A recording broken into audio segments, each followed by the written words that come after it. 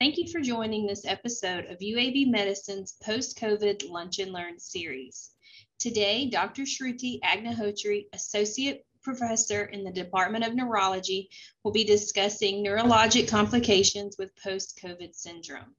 Please submit your questions in the Q&A, and if time allows, at the end of today's presentation, Dr. Agnihotri will try to answer as many questions as possible that relate to this lunch and learn. For those of you new to Zoom, you will find the Q&A button at the bottom of your Zoom window. I will pass this over to Dr. Agnihotri. Dr. Agnihotri. Thank you, Jennifer. Thank you everyone for joining. I hope everyone is doing well. It is my privilege today to talk to you all about neurologic complications in post-COVID syndrome.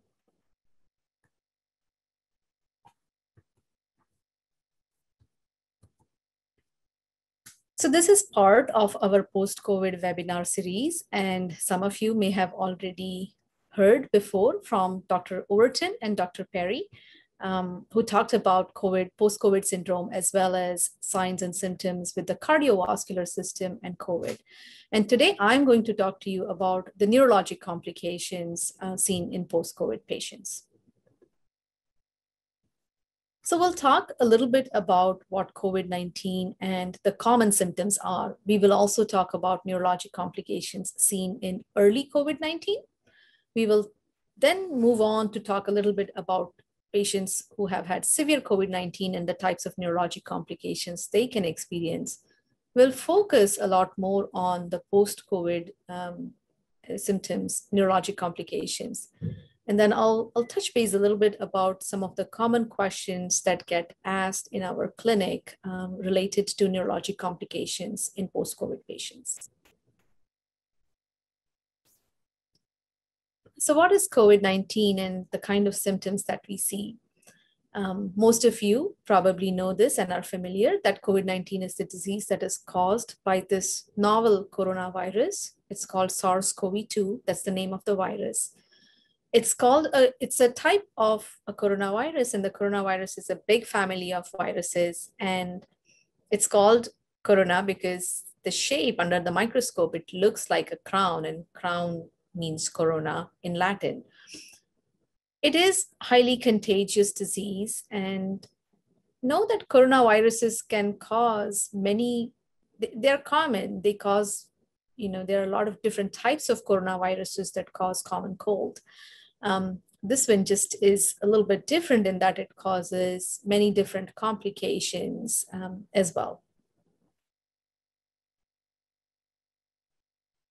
Some of the common symptoms that are seen with COVID-19 when somebody gets this early on include fever, cough, often a dry cough to start with, then there is some phlegm production, fatigue, difficulty breathing, chills, headache. Those are all very common initial symptoms of COVID-19. So when somebody gets COVID-19 in early stage of the disease, they can have a lot of symptoms that are neurologic in origin. Headache is a very, very common early complaint. The headache does not necessarily have any specific characteristic. They could be like any other headache. Sometimes patients tell us it feels like a sinus headache. For some patients, that headache can be very disabling. So a new headache, a headache that is different than the usual headaches that they've ever had. Loss of taste and loss of smell can also be an early symptom. And we'll talk about these as to how some of these symptoms can then persist or go on for longer in patients with post-COVID syndrome. You have probably heard, a lot of these anecdotes of healthcare workers initially waiting, like trying the first morning coffee and see if they smell that or not. So loss of smell and loss of taste is a little bit peculiar to this virus. It can be seen in other viruses as well, but that is one of the common initial symptoms. This graph tells you or describes the rate of complications. So about 94% of patients will have some neurologic complaint as part of their early or initial COVID-19.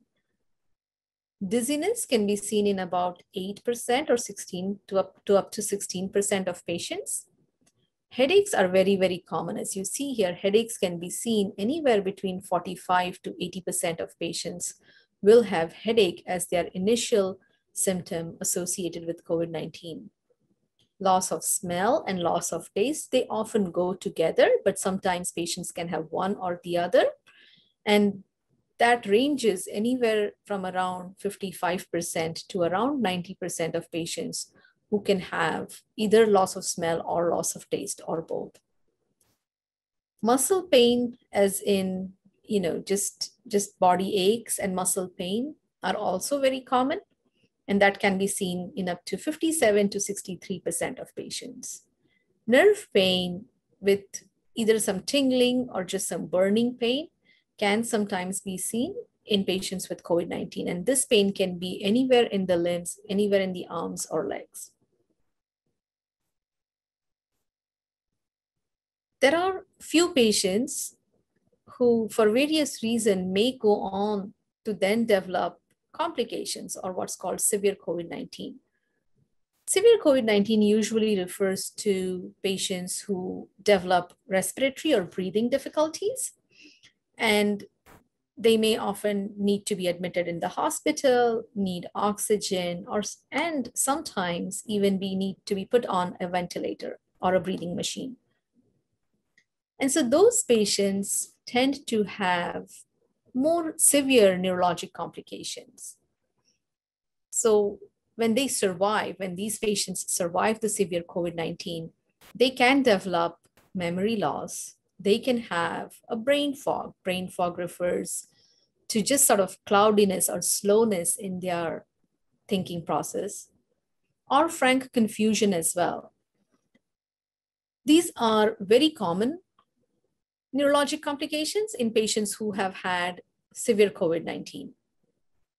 Some of the more worrisome or severe neurologic complications, thankfully, tend to be rare in these patients, but they can occur. And when they occur, they can cause a lot of trouble down the road. So they often leave patients with significant problems down the road, have caused a lot of disability in patients as well. So some of these ones include things like strokes. Stroke often means, there's a blood clot that goes to the brain, and that can cause complications that can lead sometimes to paralysis on one side of the body. That can sometimes affect speech and can affect swallowing and things like that. Some patients, again, it's a rare complication, but some patients who may have epilepsy can have worsening or breakthrough seizures. Seizures mean convulsions. For some others, this can be a new onset, so they can develop for the first time in their life, they can develop seizures or epilepsy. The last one here listed is confusion, delirium, and encephalopathy. Those are sort of used interchangeably. Those are terms that are used interchangeably. And that can also occur in patients who have had severe COVID-19, who've been on a breathing tube and a ventilator for a long time. What this refers to is that normally the process is that when patients are put on a breathing machine, they often are on medicines that induce a coma. So they're in a medically induced coma. As the medicines are stopped, one would expect the patients to start waking up, and then we look to see if they can breathe, what their lungs are doing. What we have seen in patients with severe COVID-19 is that the patients take a really long time to wake up after the medications have been held or have been paused. That just refers to the state of the brain where the brain is still so severely affected with the severe COVID-19 that it has a hard time doing what it is supposed to do, which is wake up, follow directions and understand what's going on around you. And that's difficult for patients when they have had such severe COVID-19. These are the kind of complications that we worry about. These, as I said earlier, can lead to devastating problems down the road and sometimes may mean that recovery is hard or sometimes not possible. So who are the patients who are at risk for such severe neurologic complications? Again, not everyone gets this. This is in a certain patient population where it can lead to severe complications when they have had severe COVID-19. And this is similar to saying who is at risk for having severe COVID-19. So patients generally, usually age greater than 65, those who are obese, those who have diabetes, those who have had high blood pressure, those who have had heart disease, heart attacks before, patients who smoke, and those who have their immune system suppressed because they are on certain medications, sometimes because they're on chemotherapy, sometimes because they have had transplant and they are on certain medications. So all those patients are thought to be at high risk for developing neurologic complications if they develop severe COVID-19. So now moving on to what we want to talk about or really focus on today is the post-COVID-19. So this, we're talking about patients who have developed COVID-19 and continue to have symptoms down the road.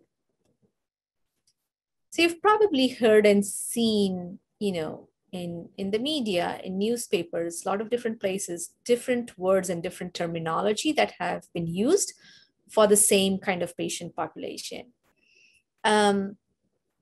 This was initially kind of coined by patients themselves who call themselves long haulers. That refers to truck drivers, right? Who kind of continue driving really long distances. The other term that is often used is long COVID or post-COVID syndrome.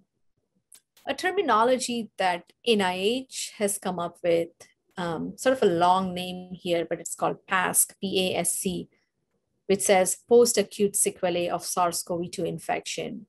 So you may hear me use some of these terms interchangeably today, but that's what we are referring to when we talk about post-COVID. So what exactly is post-COVID? What do we mean when we say post-COVID?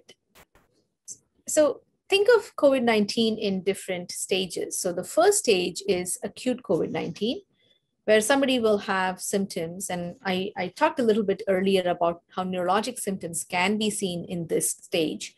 Symptoms usually last for up to 4 weeks after they have been infected or after the start of the first symptom. Some patients will continue to remain symptomatic, meaning that some of their initial symptoms may get better, the fever may improve, the chills may improve, but some of the other symptoms like headache or body ache or fatigue may continue. And we would put that in this term of ongoing symptomatic COVID-19. And that period is anywhere between 4 to 12 weeks. When we use the term post-COVID, we usually refer to the illness continuing beyond 12 weeks, so that the signs and symptoms have developed soon after they first got the initial symptoms of COVID-19, but sometimes can also develop subsequently or after that initial symptom, but that those symptoms have continued beyond 12 weeks. And that these symptoms cannot be explained by other diagnoses. So that's what we are looking to call as post-COVID. So what are the neurologic symptoms that we are seeing in these post-COVID patients? And these are pretty common neurologic symptoms. Headaches, as I told you earlier, the headaches can start soon after they have first got the COVID infection, but then continue for quite a bit after that. The headaches can be in many different ways. For some patients who already have a known history of headaches or migraines, meaning that they've had them before, The COVID may exacerbate, and the post-COVID may just mean that they now have a really bad flare-up and they continue to have worse and severe migraines or headaches. The usual medicines that they use for their headaches no longer work for them, meaning that they may need to do some other things or may need to use other medications to help with these headaches. The headache can be in one side or the other. Some patients describe the headache as being in the back of the eye. For some, the headache can be in the back part of the head as well.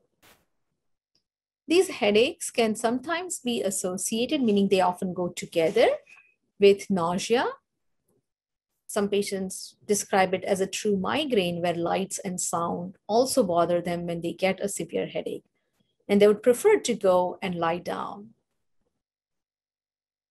The other common neurologic symptom, and that one that can often be associated with other symptoms as well, is what's called coidsomnia, which refers to the sleep disturbances that patients get. The sleep disturbances can vary. So for some patients, that means that they're so tired and so fatigued that they want to sleep all day. Whereas for others, it also means that they are not able to fall asleep. So we see this sort of two patterns, and often in one patient, the pattern may change from one to the other, where initially they often have a lot of fatigue and will complain that all they did was just sleep all day and all night. Eventually that progresses to where they have great difficulty falling asleep. And if they do fall asleep, they are often awakened and unable to fall back asleep. For some other patients, the cycle sort of reverses where they have a lot more sleep during daytime, but then they don't sleep as well during nighttime.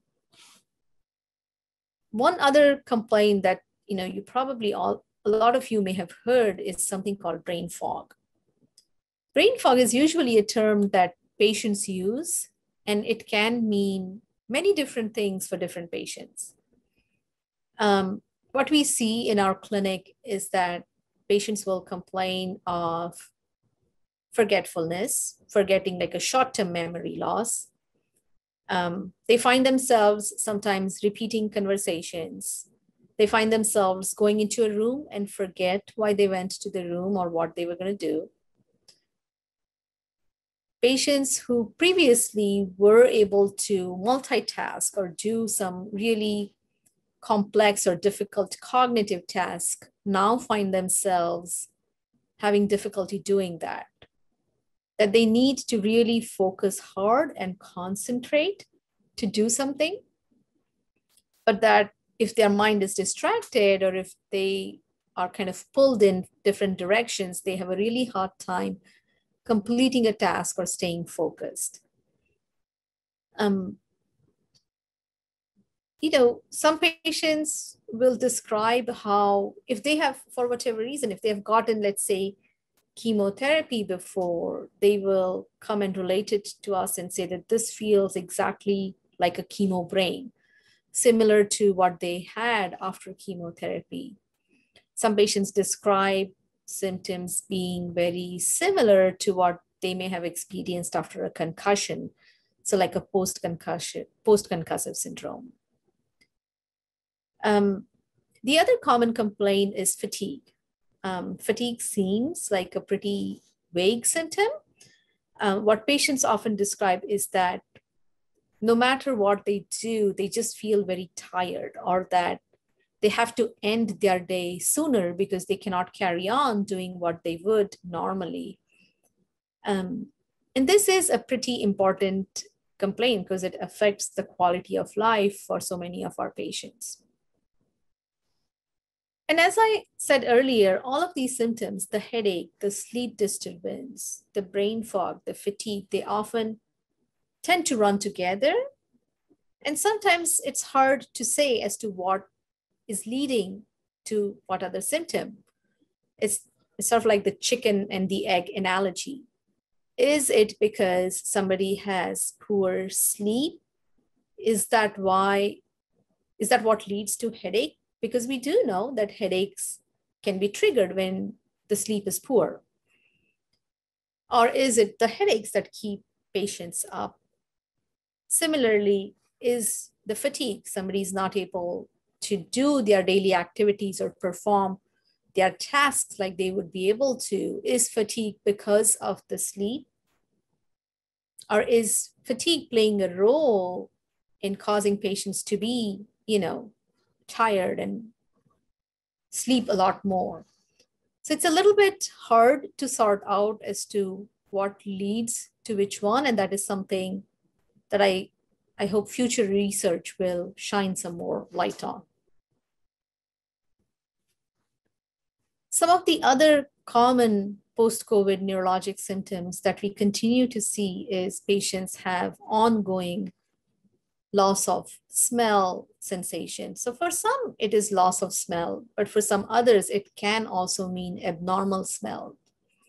Patients often come and tell us that they smell burning or smoke when there is nothing there.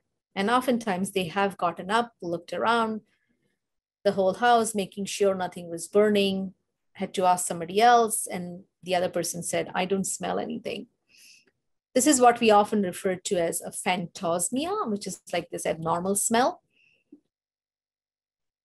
That tends to improve with time, but this is something that we certainly see in some of our patients. The taste sensation, so altered taste or loss of taste sensation, often continues for a while for some of our patients. Dizziness and fatigue is another symptom that can continue. And the dizziness can mean different things for different patients. For some patients, the dizziness refers to a feeling of lightheadedness, a feeling like they're going to pass out. For others, the dizziness also means a sensation of being off balance, like they're going to fall.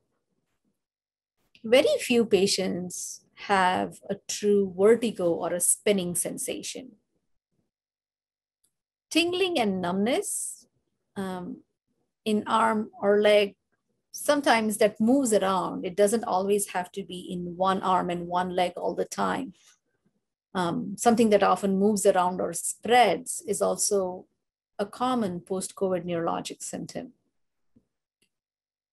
Some patients develop or continue to have ongoing muscle pain, and some patients will develop muscle weakness as well.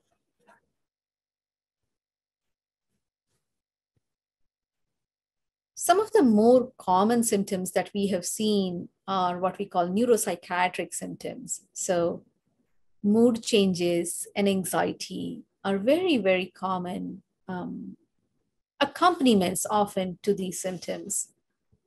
Certainly, everyone has been through a lot in this past year. That can be the trigger for anxiety or mood changes. The possibility of not knowing what is going on with their symptoms or why they continue to have headaches also can be the cause of these anxiety and mood changes. What we see often is that when a patient has significant anxiety or depression, that tends to make their neurologic symptoms worse. There is a condition that we call functional neurologic disorder, which refers to neurologic symptoms that can be triggered purely because of anxiety, depression, or sometimes for other reasons. Those refer to disorders where there are neurologic signs and symptoms, but that they're primarily not because of any abnormal electrical activity or not because of abnormal sort of MRI changes and such. Those, usually these symptoms, we work very closely with our psychiatry team to help manage these symptoms together. Our neurology team and our psychiatry team will work together to help manage these symptoms. So I'll address some of the frequently asked questions in my clinic to hopefully kind of, maybe give everyone a little bit of insight as to what to do about these different symptoms. So the common question asked is, how common, right? How common are these neurologic complications in post-COVID? Am I the only one? Do you see this often? I get that question asked a lot. And as you see here, this was a study done in patients who had, this was a post-COVID, so very similar to our clinic.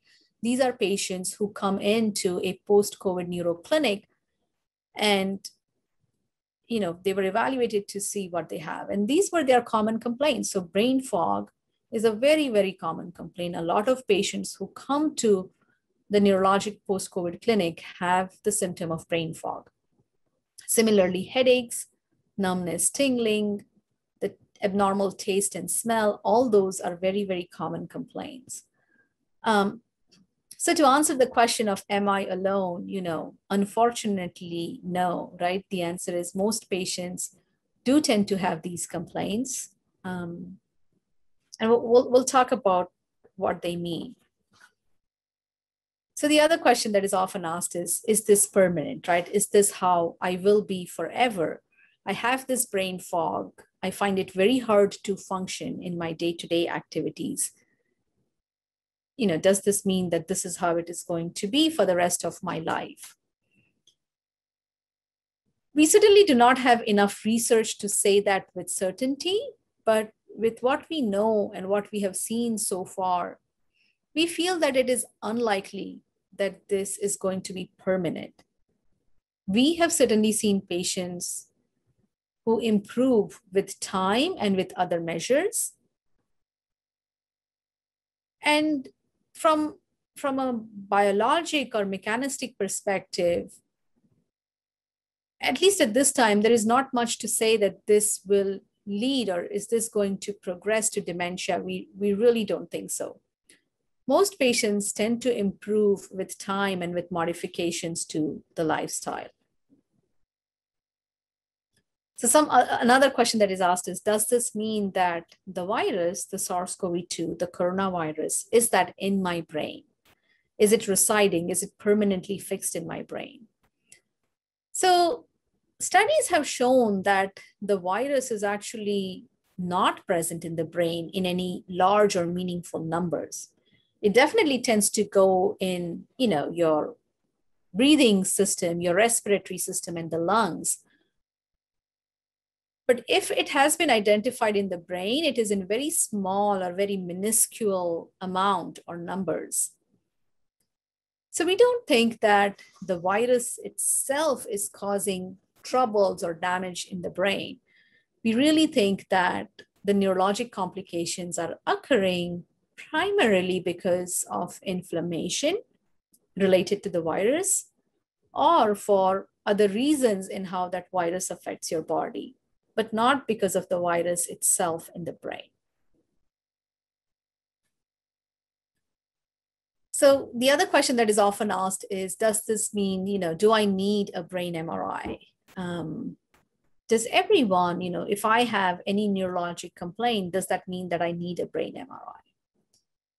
So an MRI of the brain, is a scan that helps us, that gives us a very good or a detailed image of your brain.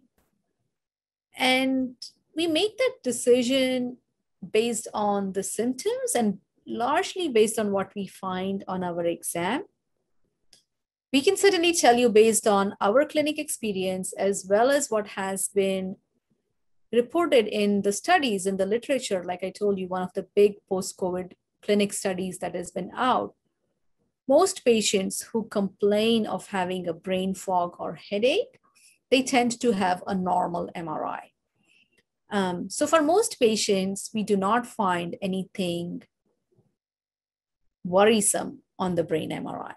As bothersome as these complaints are, we do not find anything worrisome on the scan. So what do we do to manage symptoms for most patients? And here are some of the things that patients can do at home by themselves, which is, hydrate with water. Um, Patients forget sometimes, we're just so busy doing what we're doing that we forget how much water we need. I think one of my first recommendations to anybody who has headache is that increase the water intake and see if that helps some. Correction of any sleep disturbance. There's something that we call sleep hygiene. And part of sleep hygiene includes, avoiding screen. So not doing any kind of screen, whether that is TV or phone in the bed, not eating or reading in the bed. Part of it is training your brain to say that the bed is meant for sleeping. No heavy exercise later in the afternoon or evening, really reducing the caffeine intake. So caffeine, use some caffeine in the early morning, that's okay. But you really want to reduce the caffeine intake later, like afternoon, you really do not want any caffeine. A healthy diet, so more, avoiding carbohydrates, more fruits and vegetables in the diet have been shown to be beneficial and are helpful for most patients. Some form of regular exercise. I tell my patients, you really want to start at least by doing simple walking. That can be helpful as well. It sounds counterintuitive as to what would a physical thing of exercise have to do with headache or brain fog. We know from other studies, in other patients like those with chronic fatigue syndrome and such, that exercise is very beneficial and helpful.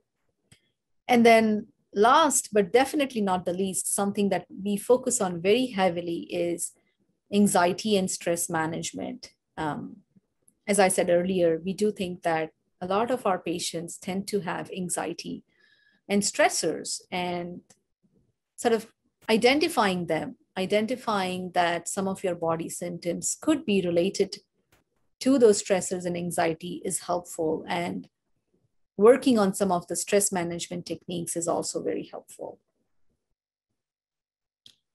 So I think with that, I will end my talk and my kind of slides here, and I will take questions that may have come in.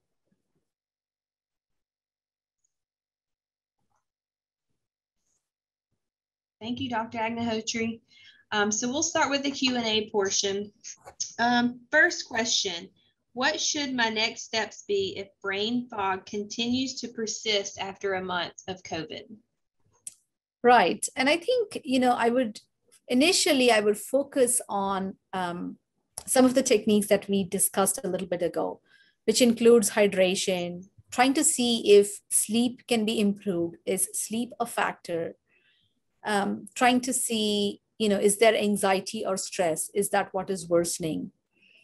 Using some techniques, alternative techniques like meditation and mindfulness, which help improve concentration and focus, are also important and can be helpful. So second question, please talk about COVID-induced delirium. Right. So COVID-induced delirium refers to, if you see one of my earlier slides about encephalopathy or delirium or confusion. That is usually seen in patients who have had severe COVID-19. So those are patients who are often admitted to the hospital, and they develop a very frank confusion. So something that is very different for them. They've never had that before, get very disoriented. We see that more commonly in patients who are elderly or patients who have had or who have dementia, or even sometimes the beginnings of dementia, and then they develop COVID-19.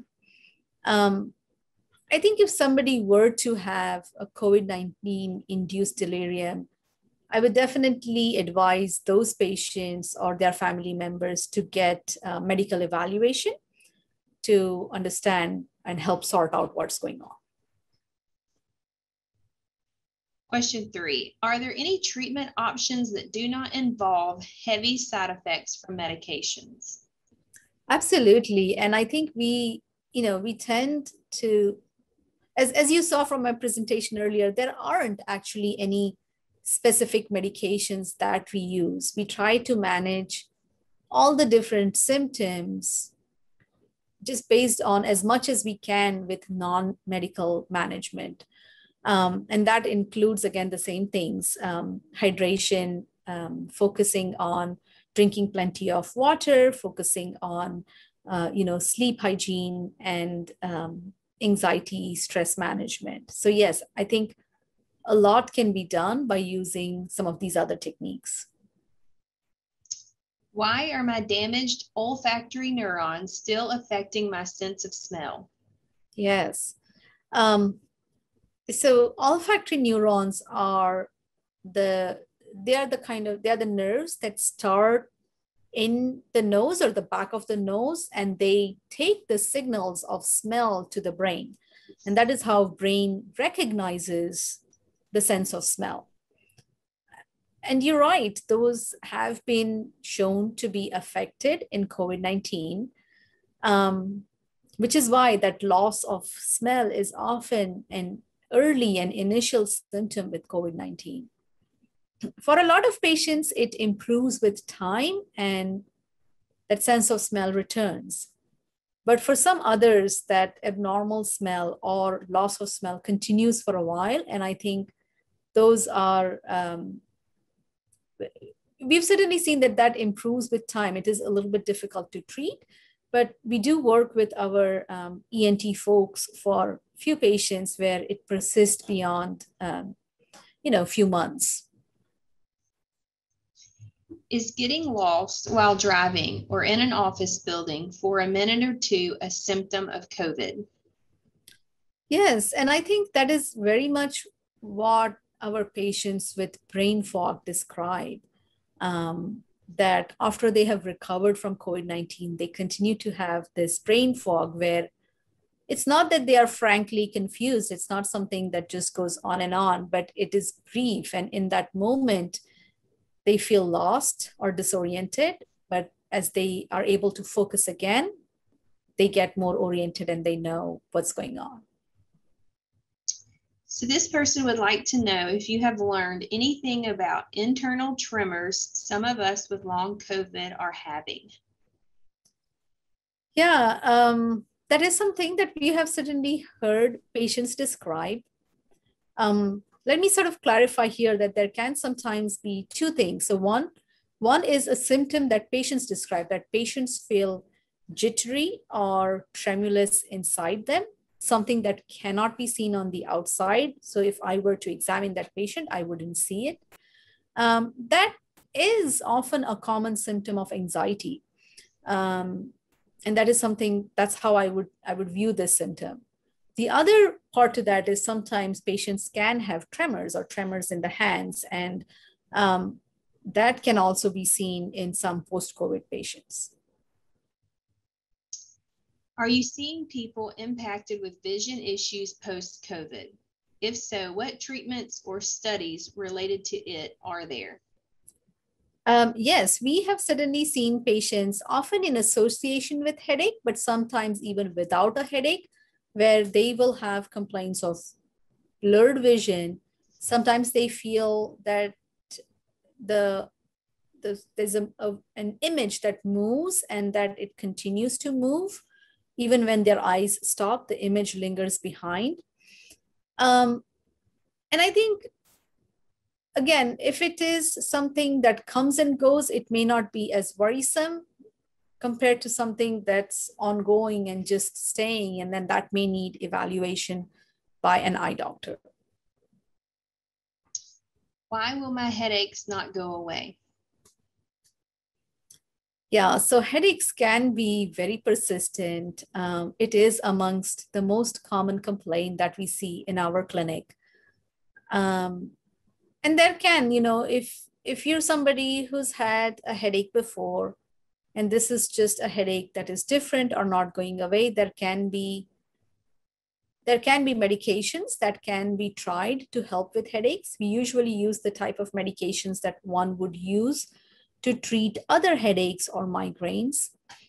One other common thing that we are finding is patients may have undiagnosed sleep apnea. Sleep apnea refers to where sometimes patients may stop breathing in their sleep. It's for brief. And that condition is not necessarily related to COVID. Sleep apnea is also a very common condition, often related to being obese. So that may be one of the other things that we also look for in patients and try to evaluate. Is there anything that can be done for the brain fog / cognitive issues encountered? I think there are some what is called cognitive behavior therapy or sort of cognitive rehab, which includes and involves sort of techniques as to how to overcome or how to learn focus, or what are the coping skills that can be done to overcome this lack of focus and lack of concentration. Is it common for neuro symptoms to come and go, such as in flare-ups? For some patients, we have seen symptoms like tingling and numbness come in flare-ups. For a majority of patients, though, they tend to occur kind of ongoing over the time period that they have had since COVID. Some patients do tend to get flare-ups of tingling and numbness. So you mentioned abnormal smells, but have you seen patients with abnormal taste? Certainly. Often patients describe a metallic taste. Some patients, thankfully few, but they do describe having kind of a really bad taste to the food that they eat, to the point that it can affect their eating and how they can keep up with their nutrition. Have you seen paralysis in long haulers? Typically, we do not see paralysis in long COVID.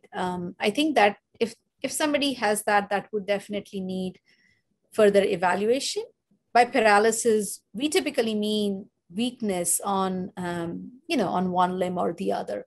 So if there is a weakness that is generalized all throughout, a component which is similar to fatigue, that is something that is seen more commonly. But if there is a complaint of weakness in one limb or the other, that would definitely merit an evaluation. So last question, if COVID-induced delirium, such as hallucinations and paranoia, resolved on its own, might there be long-term effects that should be checked? Yeah, so I think that's a very good question, and something that everyone is still studying to try and see what happens. These patients may have had delirium, confusion when they were really sick. Those things improve. Sometimes these patients do not improve back to their previous baseline, meaning that they continue to have still some cognitive troubles. What happens to them long-term, as you can imagine, no one knows that answer yet.